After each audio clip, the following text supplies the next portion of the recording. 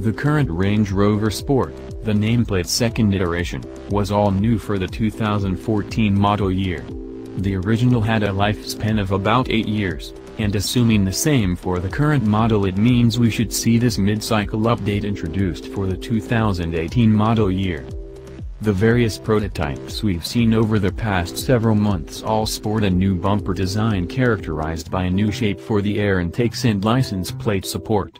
There is also a revised grille surround, and the lights at both ends appear to feature revised internals.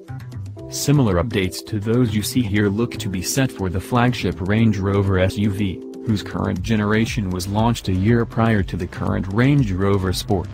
The high-performance Range Rover Sport SVR has also been spotted in updated form. Land Rover previewed the technology in 2015 in its Range Rover Sport Concept_EV, shown above. The concept featured an electric motor sandwiched between the engine and transmission.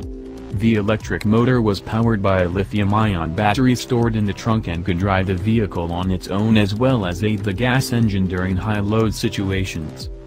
No changes are expected for the rest of the powertrain lineup.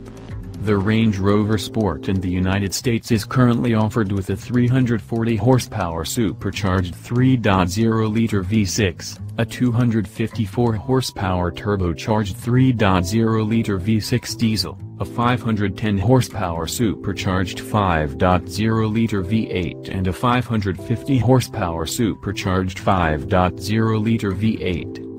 Look for the updated Range Rover Sport to debut alongside the updated Range Rover later this year.